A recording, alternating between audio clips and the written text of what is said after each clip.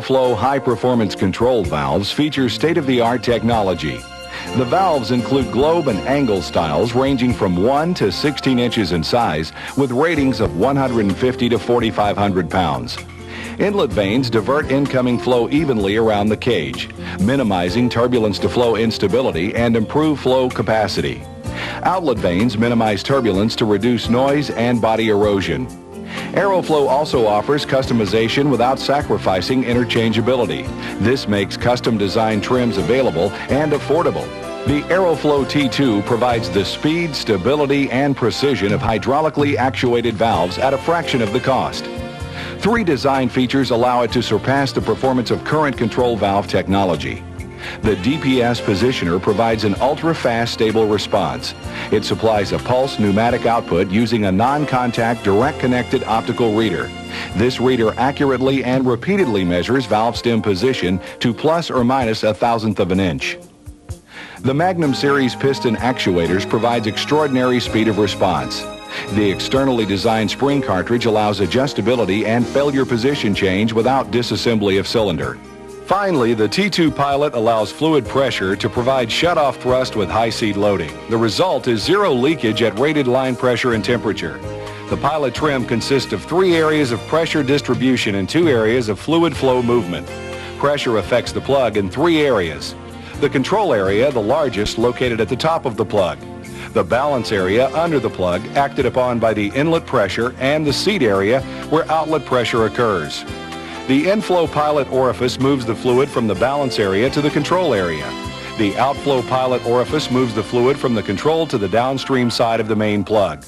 The position of the pilot plug will dictate outflow fluid rate from the control area. Air is transmitted by the positioner into the actuator. This initiates movement of the pilot plug. Small movements in the secondary pilot plug cause rapid movements in the main plug. In controlling the process set point, the main plug has 3 possible positions: movement downwards, movement upwards, and equilibrium. In a downward movement, the positioner sends air to the top of the actuator, moving the pilot plug downwards. The outflow rate is restricted by the pilot plug where the inflow exceeds the outflow. The pressure in the balancing area bleeds into the control area, forcing fluid pressure to build up on top of the main plug, causing a rapid downward movement of the main plug with no overshoot. In an upward movement, the positioner sends air to the bottom of the actuator, moving the pilot plug upwards. The outflow rate is increased by the pilot plug moving where the outflow exceeds the inflow.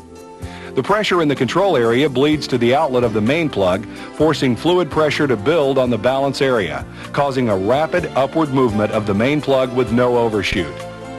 When the pressure in the control area equals the pressure in the balance area plus the seat area, and the inflow and outflow rates equal, the plug remains in position in a state of equilibrium. The following is a demonstration of Leslie's T2 versus traditional balance control valves, and will show why the T2 high-gain Aeroflow is more accurate and faster than any control valve in the world.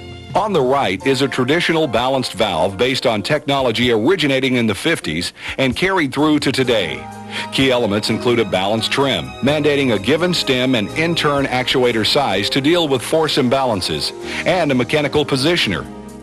From any given manufacturer, the design configuration will be nearly identical, and therefore the installed performance will be consistent. To the left is an Aeroflow T2 high-gain valve, configured to give precision 20 to 100 times greater, while providing the potential for speed nearly 20 times faster, without compromising accuracy and stability. Both valves are set to run off of a 420 milliamp signal to show a comparison of response characteristics. The Aeroflow gives 420 milliamp feedback inherently, while the traditional valve requires a separate electrical position transducer. The position of both valves are being instantaneously captured on a computer monitor. We are now going through a series of 4 to 12 to 20 milliamp step changes to show a comparison of response characteristics. You can note the pulsing nature of the Aeroflow valve, where the internal integrating function pulses air pressure to bring the valve to its final position. In the traditional valve, a large rush of air is required to provide a proportional response. A tight, compact package makes this the valve of choice for heavy industrial applications.